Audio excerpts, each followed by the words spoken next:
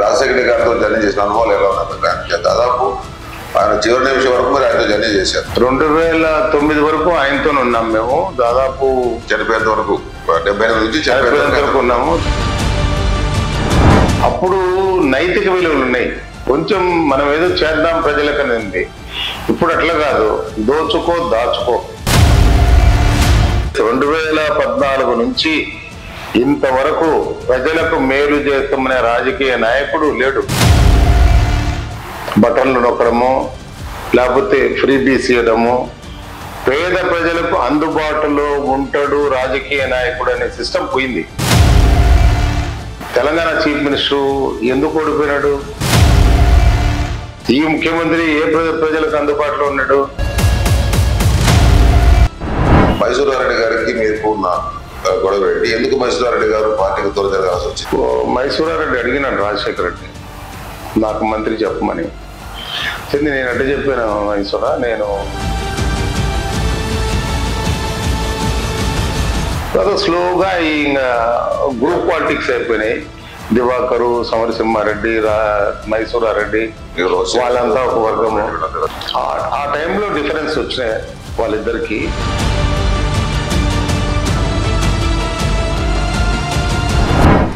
గడ్డ రాయలసీమ అయితే ఈ ప్రాంతం బాగుపడుతుందేమో, ఈ ప్రాంతం పారిశ్రామికంగా వ్యవసాయంగా అభివృద్ధి చెందుతున్న ఒక వాదన పడుతుంది. ఇప్పుడు నా దృష్టిలో రాయలసీమ బాగుపడుతుంది నమ్మకం నాకు లేదు. ఇప్పుడు ఉన్న ప్రాజెక్టులు వస్తాయి, రాయలసీమ ప్రజలు బాగుపడతారు అనేది ఏముండదు. మైదుకూరులో జరిగిన పులాయశెట్టి ఆరాధన సందర్భంలో అది మీకు అనుకోకుండా మేము మీదకి వచ్చిందా? అసలు ఏంటి పరిస్థితి? అంటే దానికి మైదుకూరు లిక్కర్ ట్రాజడీ తర్వాత పోర్ట్ఫోలియో మారడము,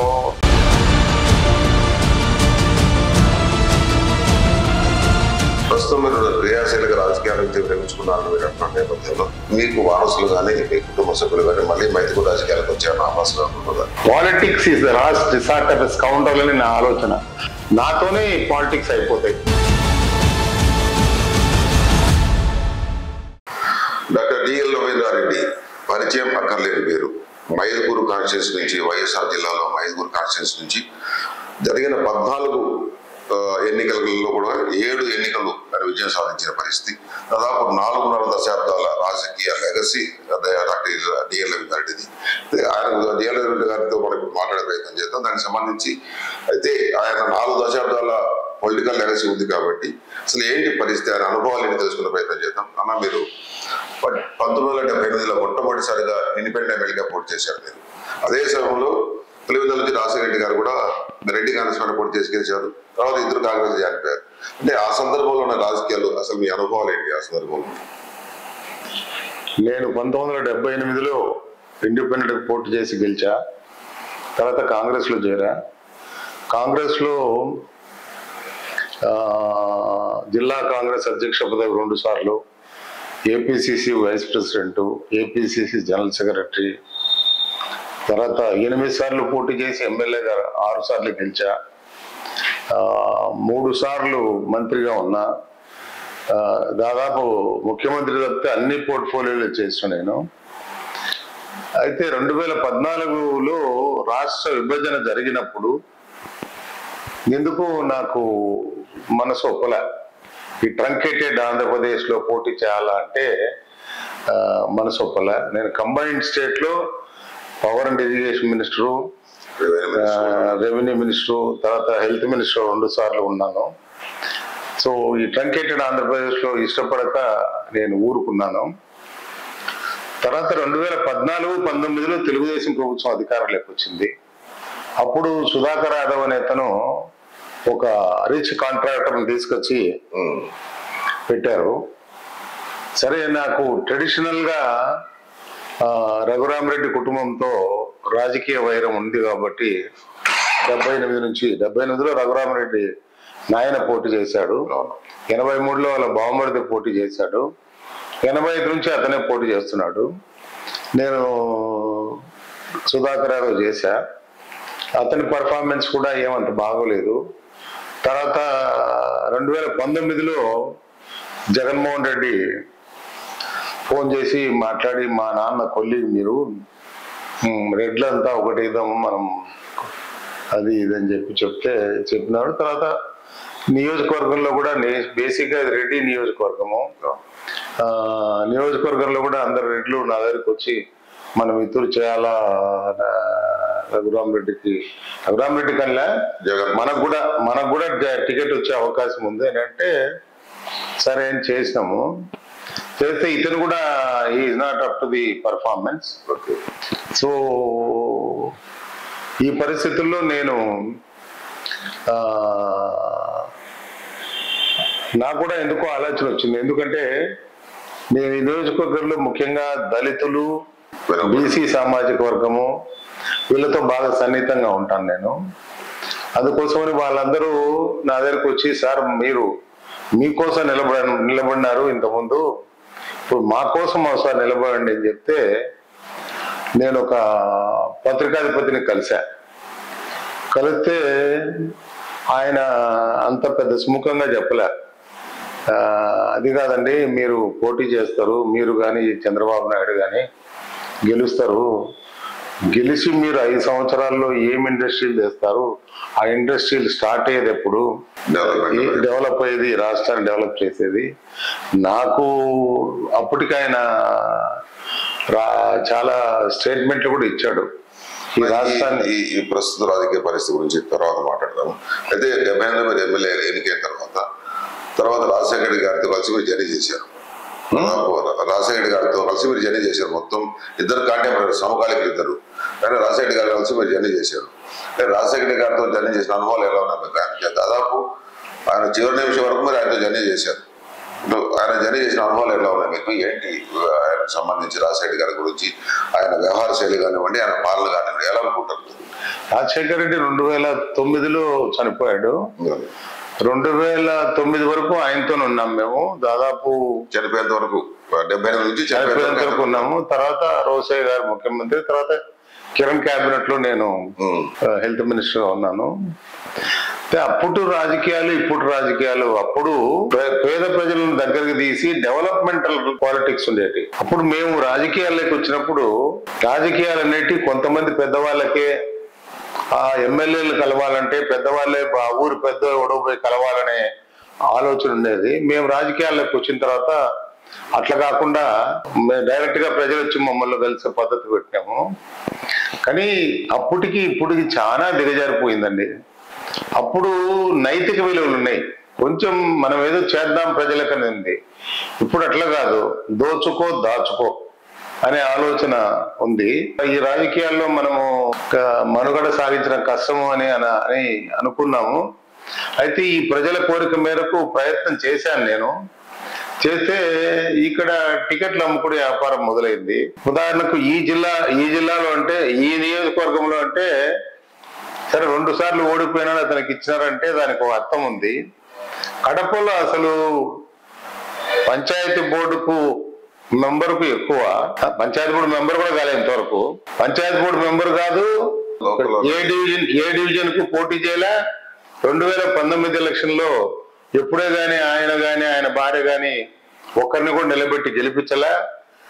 ఆయనకున్న ఏకైక క్వాలిఫికేషన్ అంటే డబ్బు ఉంది, పాలిట్ బ్యూరో మెంబరు. ఏంటి నువ్వు ఏ సిద్ధాంతంతో పాలిట్ బ్యూరో మెంబర్ అయినావు? ఇట్లా రాజకీయాలు ఉన్నాయి. అందుకని నేను కూడా పెద్ద యాక్టివ్ గా లేను పాలిటిక్స్ లో. అయితే ఈ నిన్న ఏమైందంటే, మీరు 40 సంవత్సరాలు 44 సంవత్సరాలు దాదాపు మమ్మల్ని గైడ్ చేశారు. ఇప్పుడు మేము మీ వర్గముగా ముద్రపడి ఇప్పుడు మేము ఏం చేయాలి? రఘురామరెడ్డి, సుధాకర్ యాదవ్ పోటీ చేస్తున్నారు కదా అంటే, వ్యక్తిగతంగా నేనైతే రఘురామరెడ్డిని ఇష్టపడను. నా మద్దతు సుధాకర్ యాదవ్కి. అయితే నేను పల్లెలు తిరగడము అలా ఉండదు, నేను వార్తా ప్రసారాల ద్వారా చెప్తానని చెప్పడం జరిగింది. సరే, దాని ప్రకారం జరుగుతూ ఉంది. మీరు ఎమ్మెల్యేగా గెలిచిన తర్వాత 1923లో తెలుగుదేశం అధికారానికి వచ్చిన తర్వాత మీరందరూ కూడా, ఆ రోజు రాయలసీమలో 14 మంది ఎమ్మెల్యేలు, స్టేట్ లో 26 మంది ఎమ్మెల్యేలు, రాయలసీమ చెందిన వాళ్ళు 14 మంది ఎమ్మెల్యేలు ఉన్నారు. రాయలసీమ అంటే అది 94లో 27 మంది ఎమ్మెల్యేలు, దాంట్లో 14 మంది రాయలసీమ వాళ్ళు ఉన్నారు. అంటే ఆ సందర్భంలో, ఆ సమయంలో 83 నుంచి 80 ఆల్మోస్ట్ 88 వరకు అనుకోండి, ఉధృతంగా రాయలసీమ ఉద్యమం జరిగింది. మీరు కానీ రాజశేఖర రెడ్డి గారు కానీ ఎవి రమణారెడ్డి గారు మహేశ్వర రెడ్డి గారు వీళ్ళంతా కలిసి ఆ రోజు కరోమణ యాత్రతోటి యాత్రను పెట్టి పాదయాత్ర ఆ రోజు పాదయాత్ర స్టార్ట్ చేసిన పరిస్థితి. 35 ఏళ్ల క్రితమే పాదయాత్ర స్టార్ట్ చేశారు కరోమణ పేరుతోటి. అక్కడ పోదిరెడ్డిపడ దాకా వెళ్ళి రాయలసీమకు ఇరిగేషన్ కు సంబంధించి వ్యవసాయానికి సంబంధించి నీళ్లు కావాలని తెలిసి ఆ రోజు పోరాటం చేశారు. సే ఆ పోరాట ఫలితాలు ఇంకా ఏమన్నా వచ్చాయనుకుంటారా? ఆ పోరాటం ఏమన్నా దాని ఫలితాలు కానీ లేకుంటే ఇప్పటికే రాయలసీమకు సంబంధించి చాలా సమస్యలు ఉన్నాయి. ఇరిగేషన్ గా పూర్తిగా నీళ్ళందని పరిస్థితి, డెవలప్మెంట్ పూర్తిగా లేని పరిస్థితి. అంటే మీరేమనుకుంటారు దీనికి సంబంధించి? మీ పోరాటం ఆలోచన చేసే ఫలితంగానే ఆ రోజు రామారావు గారు శ్రీరామకృష్ణయ్య గారితో ఒక వేసి చీఫ్ ఇంజనీర్ సలహాదారు వేసి అప్పుడున్న జిఎన్ఎస్ఎస్ కానివ్వండి లేకపోతే హెచ్ఎన్ఎస్ఎస్ కానివ్వండి ఇవన్నీ శంకుస్థాపన చేశారు అందరికీ. అంటే ఈ రాజశేఖర రెడ్డి గారు తలపెట్టిన మీరు క్యాబినెట్ లో ఉన్నారు, రాజశేఖర గారు తలపెట్టిన జలయజ్ఞం ఎంతవరకు సక్సెస్ అయిందనుకుంటారు? రాయలసీమకు సంబంధించి ఇంకా సమస్యల పైన మీ ఉద్దేశం ఏంటి? జలయజ్ఞం ఆయన 2004లో మొదలు పెట్టాడు. అంతకుముందు రాయలసీమ ప్రాజెక్టులు సంపూర్ణ హక్కుల కోసం రకరకాలుగా 4 జిల్లాల నుంచి పాదయాత్రలు చేయడం జరిగింది. అవన్నీ దృష్టిలో పెట్టుకొని తన ముఖ్యమంత్రి అయిన తర్వాత అంతకుముందు రామారావు గారు ఫౌండేషన్ వేసినారు కానీ ఏం జరగలే. గాలేరు నగరి, ఆంధ్రనీవా, గండికోట జలాశయము, తెలుగు గంగ అసంపూర్తిగానే తెలుగు గంగను ఆల్మోస్ట్ పూర్తి చేశాడు. ప్రాజెక్ట్ ఏమో తెలుగు గంగ అయింది కానీ ప్రాజెక్ట్ పూర్తి అయింది కానీ కాలువలు లేవు, వీళ్ళు ఛానల్స్ ఇప్పటికీ లేవు. రిజర్వాయర్లేమో నీళ్లు ఉన్నాయి. గండికోట అంతే, గండికోట కూడా ఆయన టైంలో పూర్తి చేశారు కానీ నీళ్లు ఉన్నాయి కానీ కాలువలు లేవు. సో జలయజ్ఞము ఆయన మొదలు పెట్టింది 5 సంవత్సరాలు ఉన్నాడు ఆయన. ఏదైనా ఆయన 10 సంవత్సరాలు ఉండింటే డెఫినెట్ గా రాయలసీమ పిల్ల కాలువలతో సహా పొలంలేకి కాలువతో సహా అన్ని చేసిండేవాడు. ఎందుకంటే తనకు పులివెందుల ప్రాంతం బాగా ఎక్స్పీరియన్స్ కాబట్టి చేసిండేవాడు. దురదృష్టవశాత్తు ఆయన చనిపోయినాడు. చనిపోయిన తర్వాత రోసయ్య గారికి అంత అవగాహన లేదు, తర్వాత కిరణ్ కుమార్ రెడ్డికి పూర్తి అవగాహన లేదు. రాను రాను రాను రాను ఫ్రీబీస్ ఎక్కువైపోయి రాష్ట్ర ప్రభుత్వ బడ్జెట్ లో ఖజానా ఖాళీ అయిపోయి ఏమీ చేసే పరిస్థితి లేదు. ఇప్పుడు 5 సంవత్సరాల్లో డెవలప్మెంటే లేదు. ఇప్పుడు మీరు రాజకీయాల్లో తర్వాత అంటే రాజశేఖర రెడ్డి గారు, మీరు మహేశ్వర రెడ్డి గారు, లేదంటే జేసీ దివాకర్ రెడ్డి గారు మీరంతా సమకాలీకులు మీరంతా కూడా. అయితే ఈ రాజకీయాల్లో మీరు కొనసాగుతున్న నేపథ్యంలో మహేశ్వర రెడ్డి గారికి మీకు ఉన్న గొడవ ఏంటి? ఎందుకు మహేశ్వర రెడ్డి గారు పార్టీకి దూరం జరగాల్సి వచ్చింది? ఎందుకు రాజశేఖర నుంచి ఆయన దూరం కావాల్సి వచ్చింది? What is the reason? ఎందుకంటే అంత క్లోజ్గా ఉన్న వాళ్ళు దాదాపు 12 సంవత్సరాల పాటు ఉద్యమాలు చేసిన వాళ్ళు రాయలసీమ కోసం ఎందుకు ఏ కారణంతో ఆయన బయటికి రావాల్సి వచ్చింది? ఎందుకు రాజశేఖర గారిని వ్యతిరేకించి దూరం కావాల్సి వచ్చింది? అసలు ఏంటి సందర్భం, ఏం జరిగింది అక్కడ ఆ కాలంలో? యాక్చువల్గా అప్పుడు 1989లో ప్రభుత్వం వచ్చిన తర్వాత మైసూరారెడ్డి అడిగినాడు రాజశేఖర రెడ్డి నాకు మంత్రి చెప్పమని. నేను అంటే చెప్పాను, మైసూరా నేను మీ ఇద్దరు ఎవరైనా ట్రై చేసుకోండి, ఆయన నీకన్నా సీనియరు, 3వ ఎమ్మెల్యే ఆయన, నువ్వు 2వసారి నేను చెప్పినాడు. సరే జనార్దన్ రెడ్డి అప్పుడు నాకు ముఖ్యమైన స్నేహితుడు కాబట్టి నాకు ఇచ్చాడు, తర్వాత ఆయనకి ఇచ్చాడు. ఆ టైంలో డిఫరెన్స్ వచ్చినాయి వాళ్ళిద్దరికి. తర్వాత స్లోగా ఇంకా గ్రూప్ పాలిటిక్స్ అయిపోయినాయి. దివాకరు, సమరసింహారెడ్డి, మైసూరారెడ్డి వాళ్ళంతా ఒక వర్గము, నేను రాజశేఖర్ మేమంతా ఒక వర్గంగా తయారైనాం. అట్లా జరిగిపోయినాయి.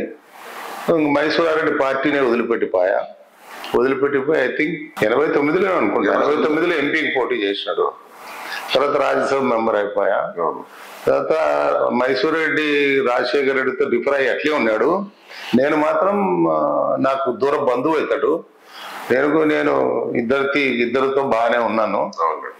ఇప్పుడు కూడా నాతో మైసూరారెడ్డి నిన్న కూడా మాట్లాడినాడు, బాగానే ఉంటాడు. తను క్రియాశీలక రాజకీయాల్లో నేను అప్పుడే లోక్సభ అయిపోతానే రాజ్యసభ అయితేనే మానుకున్నా అని చెప్పాడు. నేను కూడా క్రియాశీలక రాజకీయాల నుంచి మానుకున్నా, నేను కూడా దాదాపు.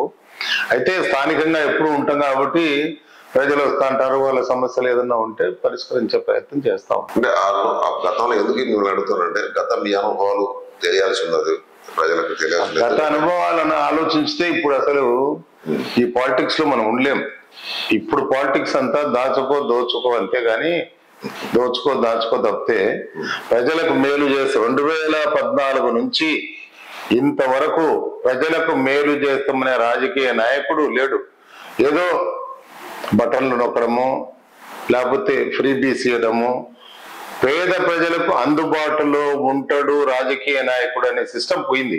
ఉదాహరణకు తెలంగాణ చీఫ్ మినిస్టర్ ఎందుకు ఓడిపోయినాడు? పేద ప్రజలకు అందుబాటులో లేక. ఈ ముఖ్యమంత్రి ఏ ప్రజలకు అందుబాటులో ఉన్నాడు? ఆయన ఏదో బట్టలు నొక్కడం తప్పితే. సో ఇట్లా రాజకీయాలు దిగజారిపోయినాయి. ఆయనే దిగజారిపోయిన రాజకీయాలని మాట్లాడుతా అంటే నాకు సిగ్గేస్తా ఉంది. ఎవరితో దిగజారిపోయినాయని. మా రాజకీయాలు వేరు. మా రాజకీయాలు ఎప్పుడు మా దగ్గరికి ఏ టైం అయినా కూడా ప్రజలు వచ్చేవాళ్ళు. మా హాస్పిటల్లో పనిందనో లేకపోతే ఇంకోటనో వచ్చేవాళ్ళు. ఇప్పుడు ఎవరు కలిసేదానికే లేదు. మరి ఈ 2014 నుంచి వచ్చిన అభ్యర్థులందరూ ఆ ఎలక్షన్ లో కనపడడం, వాళ్ళకున్న డబ్బును ఖర్చు పెట్టడం, పోవడం, అంత దురదృష్టకరమైన పరిస్థితి వచ్చింది. ఇప్పుడు మీ 44 సంవత్సరాల రాజకీయ జీవితంలో మీకు ఎక్కడ మచ్చలేదు. అయితే ఒకే ఒక సందర్భంలో మీరు ఇబ్బంది పడాల్సి వచ్చింది. మీకు పోర్టుపోలే కూడా మారిన పరిస్థితి ఉంటుంది. మీకు గుర్తుండి ఉంటుంది. మైదుకూరులో జరిగిన సమస్య నుంచి మీకు సంబంధం ఉందా లేదా అని పక్కన పెడితే పులాయశెట్టి ఆరాధన సందర్భంలో అది మీకు అనుకోకుండా మేము మీదకి వచ్చిందా? అసలు ఏంటి పరిస్థితి? అంటే మీ రాజకీయంలో ఎక్కడ మచ్చలేని నేపథ్యంలో ఈ కారణంగా కల్తీ మధ్యాహ్నంలో ఆ రోజు 20 మంది పైన చనిపోవడం అన్నది ఆ కారణంగా మీరు పోర్ట్ఫోలియో మారడం, అది మళ్ళా మరింత రాజకీయాలకు సంబంధించి ఆ రోజు మీ మధ్యలో రాజకీయాలకు మరింత ఆచంపడం జరిగింది. అసలు ఏంటి ఆ సంఘటన? ఏంటి దానికి మీకున్న సంబంధం ఏమైనా ఉందా? అసలు ఏంటి పరిస్థితి? అంటే దానికి మైదుకూరు లిక్కర్ రాజుల తర్వాత పోర్ట్ఫోలియో మారడము, దాని తర్వాతనే కదా నేను హెల్త్ మినిస్టర్ 3.5 సంవత్సరం ఉన్నాను. సో దానికి మిగతా రాజకీయాలకు సంబంధం లేదు. కానీ 2014 నుంచి సంభవించిన రాజకీయ పరిణామాల తర్వాత అసలు ప్రజల కోసం మనం ఉన్నామా? ప్రజలకేదో కుక్కకు బిస్కెట్ వేసినట్టు బిస్కెట్ వేస్తే సరిపోతుంది అనే దృష్టిలో రాజకీయ నాయకుల అభిప్రాయం ఏర్పడింది. ప్రాజెక్టులు చేద్దాం, ఈ ప్రాజెక్టుల వల్ల లాంగ్ రేంజ్ లో ప్రజలకు ఉపయోగపడే ఆలోచన చేయలే. దురదృష్టం అది. మరి ఇంకా రాబోయే కాలంలో ఎట్లా ఉంటుందో నాకు తెలియదు. కానీ ఇప్పుడు ఎంత ఘోరంగా ఉందంటే ఓటరు అభ్యర్థులు ఎవరు మా పనులు చేయటం లేదు, అభ్యర్థులు ఎవరు అంటే గెలిచిన వాళ్ళు మా సమస్యలను పరిష్కరించే దిశగా ప్రయత్నం చేయటం లేదు. ఈ పరిస్థితుల్లో మేము నేను మొన్న 3 months బ్యాక్ మా బంధువు ఒక ఆయన చనిపోయింటే పరామర్శిద్దామని పోతే, ఏం సార్ మీ టికెట్ ఏమైంది అన్నారు. నా టికెట్ ఎట్టయినమ్మా, మీకు ఎంత కావాలా అంటే పలకలా. ఓటుకు 1000 ఇస్తే సరిపోద్దమ్మా అన్నాడు. ఓటుకు 1000 సార్, ఇద్దరు 5000 అడుగుదాం అన్నారు. అదేందమ్మా 5000 ఓటు ఎక్కిచ్చి వాడేం మీకు సేవ చేస్తా అంటే ఇప్పుడేం చేస్తాడు సార్? 2014 నుంచి నిలబడినోడు వాడు ఇన్ఛార్జిగా ఉండి ఏం మాకు కనపడకపోయా? 2019 నుంచి ఎమ్మెల్యే అయినోడు కూడా కనపడకపోయా? ఏదో మైదుకూరులో మంచి ఇల్లు కొనుక్కున్నాడు 2 కోట్లు పెట్టి, ఆ ఇంట్లో కూర్చొని ఉంటాడు. కానీ మేము పోతే ఉలకడు పలకడు. మేము ఫోన్ చేయమంటే చేయడు, లెటర్ రాసిమ్మంటే రాసాడు, ఏం చేయడు. ఎందుకు సార్ వేస్ట్? అందుకని మీరు రావాలంటే లేదులేమ్మా, నేను ఈ ఒడిదుడుకు రాజకీయాలు తట్టుకోలేను, నేను ఉండడం లేదు. ఆల్రెడీ నేను 74 years క్రియాశీలక రాజకీయాలను తప్పుకుంటాను అని చెప్పేసిన. అంటే ఇప్పుడు రాయలసీమకు సంబంధించి ఈ ఇటీవల కాలంలో చాలా కొంతకాలంగా రాష్ట్ర విభజన జరిగినప్పటి నుంచి అప్పుడు ఆ సందర్భంలో వచ్చిన గ్రేటర్ రాయలసీమ ఏదైతే వాదన వినపడుతుందో, ఇప్పుడు మీ సమకాలీకులు కానీ మహేశ్వరరెడ్డి గారు కానీ, లేకుంటే పైరెడ్డి రాజశేఖర్ లాంటి వాడు, లేకుంటే దశరెడ్డి లాంటి వాడు, దీనికి సంబంధించి గ్రేటర్ రాయలసీమ అయితే ఈ ప్రాంతం బాగుపడుతుందేమో, ఈ ప్రాంతం పారిశ్రామికంగా వ్యవసాయకంగా అభివృద్ధి చెందుతున్న ఒక వాదన ఏర్పడుతుంది. అంటే ఈ గ్రేటర్ రాయలసీమ సంబంధించి మీ ఒపీనియన్ ఏంటి? ఇప్పుడు నా దృష్టిలో రాయలసీమ బాగుపడుతుందని నమ్మకం నాకు లేదు. యాక్చువల్గా నేను ఆశావాదిని ఒకప్పుడు, ఇప్పుడు నిరాశావాదిని అయిపోయినా. ఎందుకంటే ఒకసారి మీరు లుక్ అట్ పోలవరం, చంద్రబాబు నాయుడు ముఖ్యమంత్రిగా ఉన్నప్పుడు పోలవరాన్ని సోమవారంగా చేసుకొని ప్రతి సోమవారం రివ్యూ చేస్తా అన్నాడు. సంతోషం అనిపించింది నాకు. పోలవరం వస్తే అక్కడ ఆ ప్రాజెక్ట్ తయారైతే ఆ నీరు సాగర్కు దాంట్లో డైవర్ట్ చేసుకుంటే మనకు శ్రీశైలంలో సఫిషియెంట్ నీళ్లు ఉంటాయి, రాయలసీమకు ఎటువంటి ఇబ్బంది ఉండదు అనుకున్నా. కానీ ఎవడు నిజాన్ని నీతిని నిజాయితీని ఒప్పుకోరు. రాజశేఖర్ రెడ్డి పోలవరం ఫౌండేషన్ పోయేటప్పుడు ఒక కాంట్రాక్టర్, అంటే నేను ఇరిగేషన్ మినిస్టర్ ఉన్నప్పుడు పోలవరం ప్రాజెక్టే లేదు, ఒక కాంట్రాక్టర్ చెప్పాడు నాకు, ఈ పోలవరం అయ్యేది లేదు సచ్చేది లేదు, ఆయన ఎందుకో ఫౌండేషన్ వేయాలని పోతున్నాడు, పోలవరం ప్రాజెక్టు 41 మీటరు ఎత్తు వచ్చేటప్పటికి ఇంత అమౌంట్ రిలీఫ్ అండ్ రిహాబిలిటేషన్ కావాలి, 45 మీటర్లు వస్తే ఇంత కావాలి అని. తర్వాత కాంగ్రెస్ ప్రభుత్వంలో రైతులకు ఇచ్చే నష్టపరిహారం పెంచడం వలన చట్టం చేసి పెంచారు పార్లమెంట్ లో. దానివల్ల మళ్ళా ఆ పెద్ద మనిషే చెప్పినాడు ఇంకా పోలవరం మర్చిపోండి అని. అంటే పోలవరం మల్టీపర్పస్ ప్రాజెక్ట్ గా మర్చిపోండి అని. రిజర్వాయర్ గా ఉంటది, అందుకని ఏం చేశారంటే వీళ్ళు కాపర్ డ్యామ్ ఒకటి కట్టేసి నీళ్ళు నిల్వ చేసుకొని దాని నుంచి లిఫ్ట్ చేసుకొని ఏదో ప్రయత్నం చేస్తున్నారు. కానీ ఇప్పుడు నా దృష్టిలో అయితే ఇప్పుడు చెప్పే కాంగ్రెస్ ప్రభుత్వం కానీ, తెలుగుదేశం ప్రభుత్వం కానీ, వైఎస్ఆర్ ప్రభుత్వం కానీ పోలవరాన్ని గురించి దాని గురించి ఎవ్వరూ ఆలోచించట్లేదు. కాబట్టి ఇప్పుడు ఇంకా ప్రాజెక్టులు వస్తాయి, రాయలసీమ ప్రజలు బాగుపడతారు అనేది ఏముండదు. గతంలో వచ్చిన ప్రాజెక్టుల వల్ల బతకాల్సింది తప్పితే ఇంకా ప్రాజెక్టులు ఏమి రావు. ఏ నీటి వనరులు పైకి బయటపడే ప్రశ్నే లేదు. అంటే పారిశ్రామికంగా కూడా అభివృద్ధి పరిస్థితి లేనప్పుడు అంటే వీళ్ళు మనం మీ సమకాలికులు కానీ మహేశ్వర రెడ్డి గారు మీద వీళ్ళు వాదిస్తున్నట్టు గ్రేటర్ రాయలసీమ పోతే పరిస్థితి ఎలా ఉంటుంది? గ్రేటర్ రాయలసీమ పొలిటికల్ గా మనం మాట్లాడచ్చు కానీ బట్ ఫైనాన్షియల్ గా వైబుల్ కాదు. ఓకే, ఇప్పుడు 13 జిల్లాలే వైబుల్ గా లేవు. 13 జిల్లాల్లో వచ్చే ఆదాయమే వైబుల్ లేవు. తెలంగాణ సపరేట్ అయిన తర్వాత మనము అనాథలు అయిపోయాం.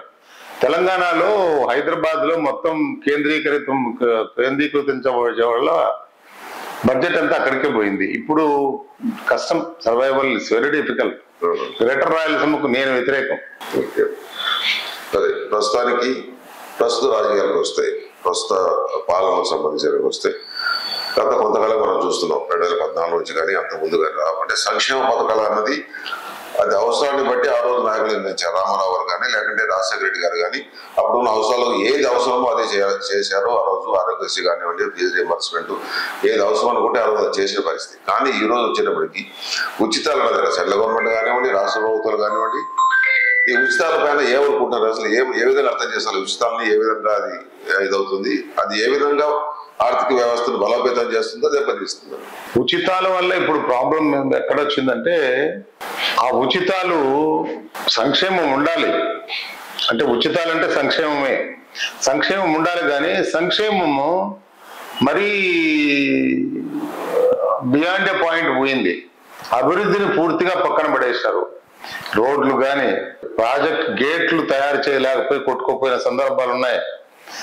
రాజకీయ స్వార్థం కోసం, ఇసుక కోసము అన్నమయ్య డ్యాము, పింఛా డ్యాము కొట్టుకుపోతానే ఆ నీళ్లు వచ్చి అన్నమయ్యలో పడతాయి. అన్నమయ్యలో పడతాయని తెలిసి కూడా అన్నమయ్య గేట్లు ఓపెన్ చేయలేరు, వదిలేస్తారు. ఎందుకు? కింద అప్పటి రాజకీయ నాయకులు ఇసుక వ్యాపారం చేసుకుంటున్నారు. ఇట్లా రాజకీయ స్వార్థం విపరీతంగా పెరిగిపోయింది.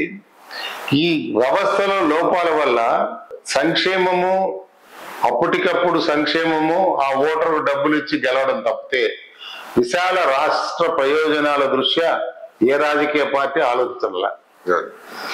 ఈ ఉచితాలు అన్నాయి ఒకరి నుంచి ఒక వాగ్దానం చేస్తున్న పరిస్థితి. నిన్నటి వరకు జగన్మోహన్ రెడ్డి గారిని తిట్టిన చంద్రబాబు నాయుడు గారు ఇప్పుడు మేము అధికారంలోకి వస్తే ఉచిత బస్సు ప్రయాణం ఇంకా అలా హామీ చేస్తాం, అలాగే వాలంటీర్లకు 10,000 ఇస్తాం, వికలాంగులకు 4,000 పెన్షన్ చేస్తాం. అది ఇది ఎంతవరకు వెళ్తుంది? అంటే ఇది ఈ రాష్ట్ర ప్రయోజనాలకు ఏ విధంగా దెబ్బతీస్తుంది? ఏంటి పరిస్థితి? ఈ ఉచితాలకు సంబంధించి అసలు ఇది ఉండాలా లేదా? అసలు ఏంటి పరిస్థితి? మీరు ఏమనుకుంటారా? ఒక అనుభవజ్ఞుడిగా మీరు ఏమనుకుంటారు? ఉచితాలు ఉండాలా? ఎంతవరకు ఉండాలా? కొంతవరకు ఉండాలా. రాష్ట్ర అభివృద్ధిని దెబ్బతీసే విధంగా ఉచితాలు ఉండకూడదు. దాని మీదనే సుప్రీంకోర్టులో ఒక ఎవడో ఉపాధ్యాయ పిల్లు వేసినారు. దాని మీద సుప్రీంకోర్టు సీరియస్ వ్యూ తీసుకుంది. అది ఎప్పుడో విన్న తర్వాత ఐ థింక్ ఎలక్ట్రల్ బాండ్స్ సంబంధించిన జడ్జిమెంట్ లాంటి జడ్జిమెంటే ఒకటి వస్తుందని ఆశిస్తున్నా. ఫ్యూచర్ బాగుంటుందని ఆశిద్దాం. ఊరికేదో మహిళలకు రిజర్వేషన్ పెట్టామో తప్పది. ఇంకా ఘోరమైన అరెస్ట్ నువ్వు ఫాలో అవుతానో లేదో నేషనల్ పాలిటిక్స్, కానీ నాకైతే అసహ్యం వేస్తుంది బీజేపీ గవర్నమెంట్ చూసి. ఇప్పుడు ఎలక్షన్ కమిషనర్స్ ను chief justice, prime minister, leader of the opposition కూర్చొని సెలెక్ట్ చేయాలి. దాన్ని తీసేసి ఇప్పుడు prime minister, leader of the opposition, cabinet లో ఒక మంత్రి పెట్టినారు. తర్వాత prevention of money laundering, PMLA అనేది ఈ పొద్దు కాదు, ఎప్పటి నుంచో ఉంది. అంటే అప్పుడు పిఎంఎల్ఏ పేరు కన్నా ఫారిన్ ఎక్స్చేంజ్ వైలేషన్ ఏదో ఉంది, ఫెరా. ఆ ఫెరా తీసేసి పిఎంఎల్ఏ పెట్టారు. అంటే పిఎంఎల్ఏ పెట్టింది కూడా కాంగ్రెస్ ప్రభుత్వంలోనే. ఇప్పుడు పిఎంఎల్ఏ ఏముంది, ఊరికే నోటి మాటతో నేను ఆర్ఎస్ కి ఇంత డబ్బులు ఇచ్చినారంటే వాళ్ళు వచ్చి నీ ఇంట్లో సెర్చ్ చేయొచ్చు. అట్లా పార్లమెంట్ లో చట్టం చేసినారు. ఆ చట్టాన్ని సుప్రీంకోర్టు 3 జడ్జిలు ఒప్పుకున్నారు. తర్వాత ఈ విస్తృతంగా ఈ రైడ్స్ జరగడం వల్ల ఇండియా బ్లాక్ అంటే ఈ ప్రతిపక్షాలన్నీ పోయి సుప్రీంకోర్టులో అప్రోచ్ అయితే లార్జర్ కాన్స్టిట్యూషనల్ బెంచ్ కి రెఫర్ చేసినాడు చీఫ్ జస్టిస్. ఎలక్ట్రల్ బాండ్స్ ఏంటి అండి, దోపిడీ తప్పితే. ఎలక్ట్రల్ బాండ్స్ అంటే ప్రాపర్టీ ఉంటుంది. ఆ ప్రాపర్టీ వల్ల రాజకీయ పార్టీలకు వ్యక్తులు ఇచ్చే గాని సంస్థలు ఇచ్చేటి గాని బాగా ఉంటుంది అనే కాన్సెప్ట్ తోనే ఆ చట్టం తెచ్చినారని అనుకున్నారు. కానీ ఇందులో ఇంత నీచంగా, ఉదాహరణకు అదే అరవింద్ కేజ్రీవాల్ హైకోర్టులో ఆర్గ్యూ చేసినట్టు శరత్ చంద్రారెడ్డి ఢిల్లీ లిక్కర్ స్కామ్ లో అరెస్ట్ అయినాక 50 కోట్లు లిక్కర్ బాండ్ ఇస్తే అప్పుడు బెయిల్ వచ్చింది ఆయనకు. ఇవాళ హిందూ చూస్తే నేను ఆశ్చర్యపోయినా, పూర్తిగా చదవాలి రాత్రికి. ఇంకా ఆ జడ్జిమెంట్ వచ్చిన తర్వాత కూడా ఇంకా 137 కోట్లు ఎలక్ట్రల్ బాండ్స్ బీఆర్ఎస్ కొంత ఇచ్చినారు. సో డబ్బుల్లోనికి ఏ రాజకీయ పార్టీ అధికారంలోకి వచ్చేది కాదు ఇంపార్టెంట్. ఉదాహరణకు ఈ మధ్య తెలుగు న్యూస్ పేపర్స్ లో ఆంధ్రజ్యోతి, ఈనాడులో విశ్వేశ్వరరెడ్డిని గురించి బాగా రాస్తా ఉన్నారు. ఏది ఆయనకు పవర్ ప్రాజెక్ట్స్ ఇస్తున్నారని. ఇదే విశ్వేశ్వరరెడ్డిని చంద్రబాబు నాయుడు ప్రమోట్ చేస్తున్నారని రికార్డ్ చూస్తే తెలుస్తుంది. సో ఒకవేళ ఏదైనా కారణాల వల్ల జగన్మోహన్ రెడ్డి ఓడిపోయి చంద్రబాబు నాయుడు వస్తే మళ్ళా విశ్వేశ్వరరెడ్డి ఉంటాడు. డబ్బున్నోడు ఆడ ఉంటాడు, ఆ పార్టీలో ఉంటాడు, ఈ పార్టీలో ఉంటాడు. ఎవడు అధికారంలోకి వచ్చినా ఈ డబ్బున్నోళ్ళదే. వాళ్ళే డొనేషన్స్ ఇస్తారు, వాళ్ళే. ఇప్పుడు ఎలక్ట్రల్ బాండ్స్ నాకు ఆశ్చర్యం వేసింది ఏంటంటే, ఈ ఫ్యాసిస్ట్ జయప్రకాష్ ఆయన నా మద్దతు కూటమికి అన్నాడు. నీకు అంటే నువ్వు కులము కాబట్టి కూటమికి అంటావు. నువ్వు ఎలక్ట్రల్ బాండ్ సపోర్ట్ చేస్తావు. నువ్వు ఎలక్ట్రల్ బాండ్ జడ్జిమెంట్ తప్పు అంటావు. నీ ఏం అసలు ఏ భావాలు ఉన్నాయి నీతో, నీ దగ్గర ఏ భావాలతో నువ్వు లోక్సత్తా పార్టీ పెట్టినావు? నాకు ఇదే చాలా బాధగా ఉంది. ఇట్లాంటి మనుషులు కూడా ఉంటారా అనిపించింది నాకు. ఎలక్ట్రల్ బాండ్స్ అయిపోయింది. తర్వాత సుప్రీంకోర్టు క్రియాశీలకంగా లేకపోతే ఈ ప్రజాస్వామ్యం అనేది ఈ దేశంలో ఉండే అవకాశం లేదు. బేసిక్ కాన్స్టిట్యూషన్, బేసిక్ స్ట్రక్చర్ నే మార్చే పరిస్థితి వస్తుందేమోనని నాకు భయం వేస్తా ఉంది. అందుకని సుప్రీంకోర్టు అనేది క్రియాశీలకంగా ఉండాలా. క్రియాశీలకంగా ఉండి ఎలక్ట్రల్ బాండ్స్ కానీ, లేకపోతే చండీగఢ్ మేయర్ ఎలక్షన్ ఏమైంది? ఆడ ఎలక్ట్రల్ ఆఫీసర్ చేసా దాన్ని రివర్స్ చేశారు. సుప్రీంకోర్టు క్రియాశీలకంగా ఉండి జరుగుతోంది. అయితే ఇంకా క్రియాశీలకంగా ఉండాల్సిన అవసరం సుప్రీంకోర్టు ఉంది.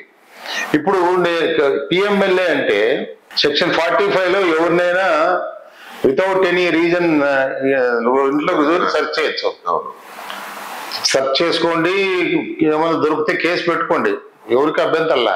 కానీ ఢిల్లీ లిక్కర్ స్కామ్ లో పాలసీ మార్చినారు. నేను కూడా 40 సంవత్సరాల నుంచి చూస్తాను ఢిల్లీలో. అప్పుడున్న పాలసీ మంచిది, పాలసీ మార్చినారు. ఆ పాలసీ మార్చినారు కానీ మనీ ట్రయల్ ఎక్కడుంది? మనీ అల్టిమేట్ గా ఎండ్ యూజర్ ముక్కు మనీ రావాలి కదా, అది రాలే.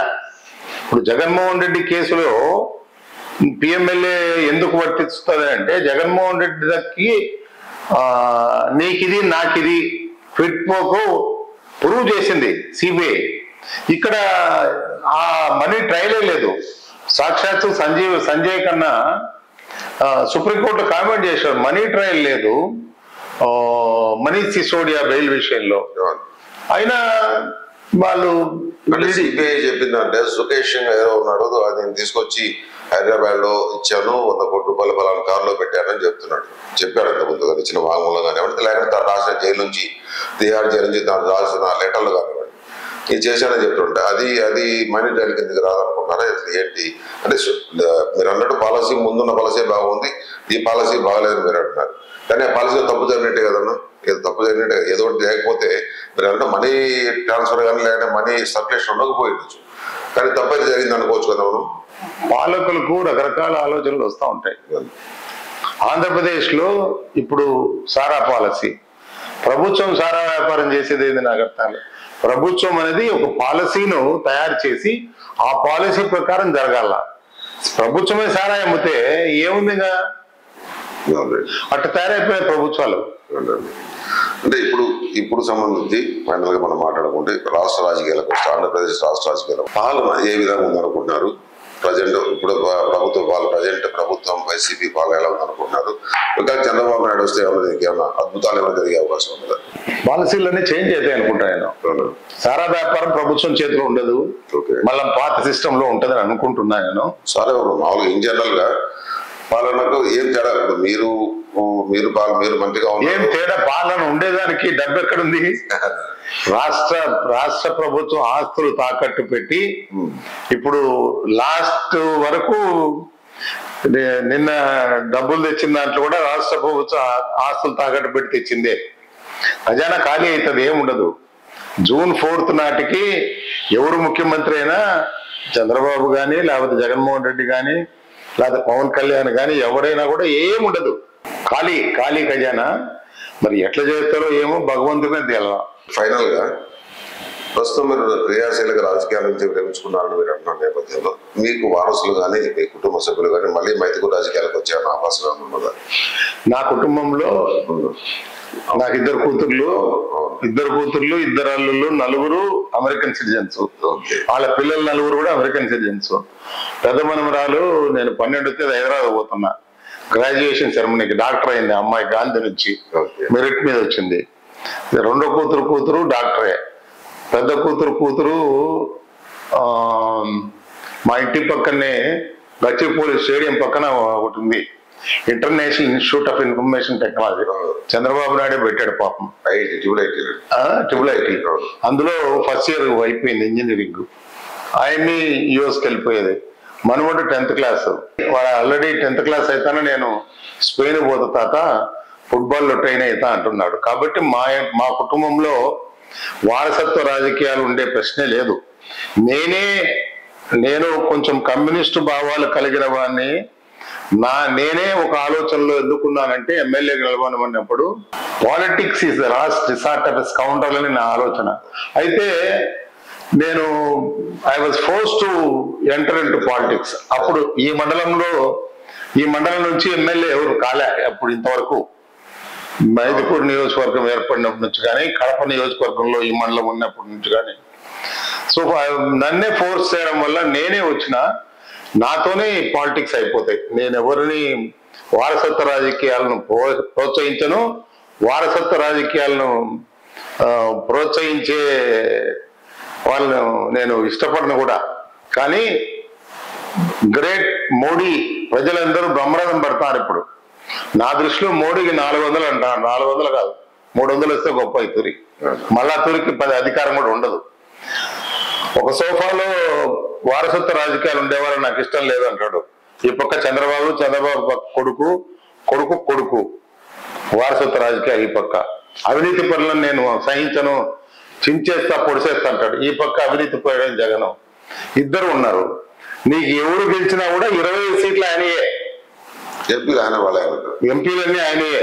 రాష్ట్ర ప్రభుత్వం ఎవడుంటే ఏముంది, 25 ఎంపీలు నీయే. కాబట్టి మోడీ కూడా చెప్పేది ఒకటి చేసేది ఒకటి నుంచి. కాకపోతే కాంగ్రెస్ మీద ఒక రకమైన ఏకభావం కలిగించేదానికి కొంతమంది అధికారులు, Manmohan Singh honest prime minister, ఆ టైంలో కాగో ఒకడో వాడో ఈడో వాడికి క్యాబినెట్ పోస్ట్ లేదనో క్యాబినెట్ సెక్రటరీ లేదని ఇట్లాంటి ఒక అట్మాస్ఫియర్ క్రియేట్ చేశారు. కోల్ స్కామ్ అని, 2G స్పెక్ట్రమ్ అని, ఇవన్నీ క్రియేట్ చేసి చెడ్డ పేరు తెచ్చి మోడీని కూర్చోబెట్టారు. కానీ మోడీ వ్యక్తిగతంగా నేను కూడా ఒప్పుకుంటా, అతనికి ఈ కుటుంబం మీద కుటుంబం లేదు, అతను హానెస్ట్, ₹1 లంచం తీసుకోడు. కానీ ఏం తీసుకోకుండా ఈ ఎలక్షన్లు ఎట్లా నడుస్తున్నాయి, ఎట్లా నడుస్తున్నాయి ఈ ఎలక్షన్లు? తెలంగాణ ఎలక్షన్లో నాకు ప్రత్యక్షంగా నాకు పెద్ద శిష్యుడు ఎమ్మెల్యే అయినాడు బీజేపీలో. ఏమయ్యా ఎంత వచ్చింది పార్టీ నుంచి? 10 కోట్లు వచ్చింది అన్నాడు. 10 కోట్లు నువ్వు పార్టీ గతంలో ఎప్పుడు ఉండేది కదా బీజేపీలో, 10 కోట్లు పార్టీకి ఇస్తున్నావంటే నువ్వు ఎక్కడి నుంచి వస్తుంది నీకు? నువ్వు Modi is honest, Modi A scam లో లేడు, మోడీ ఏ దాంట్లో లేడు, అమిత్ షా ఏ దాంట్లో లేడు. కానీ ఎక్కడో జరుగుతుంది, జరుగుతుంది, ఆ డబ్బు వస్తుంది, ఎలక్షన్లో ఖర్చు పెడతారు. మనీ పాలిటిక్స్ వాళ్ళు కూడా స్టార్ట్ చేశారు, వస్తుంది పెడతారు. అది ఇప్పుడు కాంగ్రెస్ లేదు. కానీ మరి కొత్త పుంతలో ఎప్పుడు దొరికిందంటే తెలంగాణలో ఆ కాళేశ్వరం ప్రాజెక్టు, ప్రాణహిత చేవెళ్ళ అనేది రాజశేఖర్ టైంలో ఎక్స్పర్ట్. ఆయనేమి ఆ గోదావరిలో స్థలం జుల్లా ఈ నుంచి నీళ్లు వస్తే ప్రాణహిత చెవిల వరకు తీసుకోవచ్చని ఆయన తెలియదు, కానీ ఎక్స్పర్ట్స్ చెప్పినారు. ఆ ప్రాజెక్టులు సుగం తినేసిన ప్రాజెక్టులు ఇంకేముంది నాకని ఈయన కాళేశ్వరం మీద పెట్టాడు. ఇప్పుడు ఏమైంది? కాళేశ్వరంలో 40,000 కోట్లతో అయ్యే ప్రాజెక్ట్ ఇప్పుడు 1,70,000 కోట్ల ప్రాజెక్టు. ఇవన్నీ ఇంకా ప్రధానంగా రాయలసీమ అభివృద్ధికి సంబంధించి మీరు ఇచ్చే సూచనలు ఏంటి? ఏ పార్టీకైనా కానివ్వండి, వచ్చిన వైసీపీ కానివ్వండి, లేదంటే టీడీపీ కానివ్వండి, ఎవరో కానివ్వండి, ఈ రాయలసీమకు అభివృద్ధి జరగాలంటే చిత్తశుద్ధితో ఎవరు ఏం పని చేయాల్సి ఉంటుంది, ఏ విధమైన సలహాలు మీరు ఇచ్చేస్తారు? నాకైతే ఎందుకంటే కనుసూపు మేరలో రాయలసీమ, ఎందుకంటే మీరు రాయలసీమ చూసాం 50 సంవత్సరాలుగా, అంతకుముందు చరిత్ర చెప్తుంది. ఇక్కడ గంజి కరువు రావడం అన్నది, లేకంటే ఈ ఫ్యాక్షనిజం డెవలప్ కావడానికి కూడా కొంత కరువు కారణం అనేది అందరూ యాక్సెప్ట్ చేసిన విషయమే. కానీ తరాలు గడుస్తున్న, దశాబ్దాలు గడుస్తున్న రాయలసీమ పరిస్థితి పూర్తి స్థాయిలో మెరుగుపడే పరిస్థితి. అంటే ఏ విధంగా మీరు దాన్ని ఏ విధంగా సలహాలు ఇస్తారు? దానికి సంబంధించి ఏ విధంగా పాలకులు ఏదైనా ఏ విధంగా వాళ్ళు చర్యలు తీసుకోవాలి, మీరు ఇచ్చే సలహాలు? ప్రభుత్వ సైడ్ నుంచి నాకు తెలిసి ఏ సహాయం జరగదు. 2007లో రాజశేఖర రెడ్డి గారు రాజోలి జలాశయానికి పునాది రాయి వేశారు. నేను ఆ రోజు చెప్పా, నాకున్న ఎక్స్పీరియన్స్ తో ప్రాజెక్ట్ కన్నా నష్టపరిహారం కాంపెన్సేషన్ ఎక్కువ ఇవ్వాల్సి వస్తుందని పెద్దముడియం మండలంలో. అది అంతే, ఫౌండేషన్ ఆయన వేసినాడు, అయిపోయింది. మళ్ళా చంద్రబాబు వచ్చాడు, ఫౌండేషన్ అయిపోయింది. జగన్ వచ్చాడు, ఫౌండేషన్ వేసినాడు, అయిపోయింది. ఇంకా నాకు తెలిసి రాయలసీమలో ఏ ప్రాజెక్టు పూర్తి కాదు, మొదలుపెట్టిన ప్రాజెక్టు పూర్తి కావు, కొత్త ప్రాజెక్టు ఏది రాదు. సమృద్ధిగా వాతావరణ పరిస్థితులకు అనుగుణంగా వర్షాలు పడి సమృద్ధిగా నీళ్లుంటే రైతులు ఆ బావులలో బోర్లలోనూ ఉంటేనో లేదా చెరువుల్లో ఉంటేనో దాంతో పండించుకొని బతకాల్సింది తప్పితే ఈ ప్రభుత్వాలు చేసేది ఏమీ లేదు. ఏమీ అసలు ఇంట్లో కూర్చోబెట్టి లెక్కిస్తారు అంతే. ఇప్పుడు ఈ ప్రాంతానికి సంబంధించి రైతుల పరిస్థితి మరీ దారుణమైన పరిస్థితి. ఎందుకంటే వాస్తవం మాట్లాడుకుంటే మన సంక్షేమ పథకాలు మీరు ఎవరు వ్యతిరేక సంక్షేమాలకి, సరే ఈ సంక్షేమ పథకాల కారణంగా లేదంటే ఇప్పుడు జరుగుతున్న ఉపాధి పనుల కారణంగానే కానివ్వండి, ఏదైనా కానీ రాయలసీమ కాదు చాలా ప్రాంతాల్లో, ఈ మెట్ట ప్రాంతాలు చాలా ప్రాంతాల్లో కూలీ దొరకని పరిస్థితి. ఎందుకంటే పంట పెడితే కూలీ చేయాలి, ఇంట్లో సొంత మనిషి ఉంటే దాన్ని వ్యవసాయం చేసుకోవాలన్నా దాన్ని పంట తీసుకునే పరిస్థితి ఉన్నది. కానీ ఈరోజు కూలీ 600 ఇవ్వాల్సి వస్తుంది రైతు. చాలా కాలంగా కూడా దీనికి సంబంధించి రైతాంగానికి సంబంధించి ఒక వాదన అయితే బలంగా కనపడతా ఉంది. ఏదైతే అనవసరంగా ఉపాధి హామీ పథకం పేరుతోటి పేద కూలీలకు ఉపాధి కల్పించాలనే పేరుతోటి దానికి ఎప్పుడు అభ్యంతరం లేదు. కానీ ఆ పనులు చేస్తున్న పనులు పనికి రావు, అది ఉపయోగపడలేదు, కూలి ఇవ్వడానికి కోసమే చేస్తున్నారు, ఊరికి చెరువులో మట్టి తీసుకోవడం కాలువలో మట్టి తీసుకోవడం ప్రయోజనం లేదన్న నేపథ్యంలో రైతులు చాలా కాలంగా డిమాండ్ చేస్తున్నది ఈ ఉపాధి హామీ పథకాన్ని వ్యవసాయ రంగానికి అనుసంధానం చేయాలంటే. ఉపాధి హామీని వ్యవసాయానికి అనుసంధానం చేయాలని కానీ అందరూ చెప్తారు కానీ ఎవరూ చేయలేకుంటున్నారు. ఇప్పుడు ఈ ప్రభుత్వం ఏం చేసిందంటే ఉపాధి హామీ నుంచి బడ్జెట్ తగ్గించింది. ఉపాధి హామీలో ఉండాలా, రైట్ టు వర్క్ అనేది ఉండాలా, కానీ దానివల్ల ఒక ఆస్తి క్రియేట్ కాబడాలా. ఇప్పుడు ప్రభుత్వాలు అప్పు చేయకుండా ఉండలేవు. ఇప్పుడు అప్పు చేస్తారు, లక్షల కోట్లు అప్పు చేస్తారు. ఆ లక్షల కోట్లు అప్పు చేసేది ప్రభుత్వ ఆస్తి ఏదైనా క్రియేట్ చేయాలా. గతంలో రిజర్వ్ బ్యాంక్ ఏం చెప్పేదంటే, రిజర్వ్ బ్యాంక్ ఇప్పుడు అన్ని పోయినాయి, ఎవడు పట్టించుకోవడంలా, 60% అది budget should be spend. First మనకు స్వాతంత్రం వచ్చినప్పుడు రిజర్వ్ బ్యాంక్ గైడ్ లైన్స్ ప్రకారము 60% క్యాపిటల్ వర్క్స్ మీద ఉండాలా, అభివృద్ధి పథకాల మీద ఉండాలా. తర్వాత దాన్ని 40కి తగ్గించారు. ఇప్పుడు అసలు లేదు. ఇప్పుడు మనకు వచ్చే బడ్జెట్ లో ₹1 లేదు. ఇప్పుడు జగన్మోహన్ రెడ్డి అదేమి అమ్మఒడే తల్లి ఒడే అమ్మఒడి ఒకరికే ఇలాగా చేతులు ఎత్తేసాడు. ఒకసారి మధ్యలో ఈయన ఇంట్లో ఎంతమంది ఉంటే అందరికి ఇస్తామంటాడు. ఎక్కడ చేస్తారో, ఏం చేస్తారో, ఏమవుతాయో ఈ రాష్ట్రాలు, ఈ ప్రజలు ఏమవుతారో. తెలంగాణలో కూడా నేను బాగా క్లోజ్ గా అబ్జర్వ్ చేస్తా. హైదరాబాద్ లో నా కూతురు ఉండరు కాబట్టి మొన్నటి వరకు ఒక రకంగా ఉండింది. ఇప్పుడు వాళ్ళు కూడా చేతులు ఎత్తేసే పరిస్థితి. రుణమాఫీ అన్నారు, చేయలేకున్నారు. ఇప్పుడు లేదు, డబ్బు లేదు. ఇప్పుడేదో ఈ రాష్ట్రంలో పాపం రైతులు జగన్మోహన్ రెడ్డి రుణమాఫీ చేస్తాడని ఎదురు చూస్తా ఉన్నారు. ఇప్పుడే ఆర్థిక వ్యవస్థ మాత్రం ఉన్న నేపథ్యంలో మరి the future of Andhra Pradesh is bleak. The future of Andhra Pradesh is bleak. కనుచూపు మేరలో ఎక్కడ కూడా ఆంధ్రప్రదేశ్ అన్ని రంగాల్లో డెవలప్ అవుతుందని నమ్మకం నాకు లేదు. Thank you very much. చాలా కాలం తర్వాత కదా జరిగింది. Please do subscribe to Telugu రాజ్యం channel. Please do subscribe to Telugu రాజ్యం channel. Please do subscribe to Telugu రాజ్యం ఛానల్. హాయ్ అండి, నేను మీ ఆర్పీని, నెల్లూరు పెద్దారెడ్డి చేపల పులుసు ఓనర్ని. మీరు తెలుగు రాజ్యం అనే ఈ యూట్యూబ్ ఛానల్ సబ్స్క్రైబ్ చేసుకుని మంచి వీడియోలతో వస్తారు. Thank you so much. Hi people, I'm Sonakshi Verma and you please watch Telugu Rajyam and please subscribe to the channel.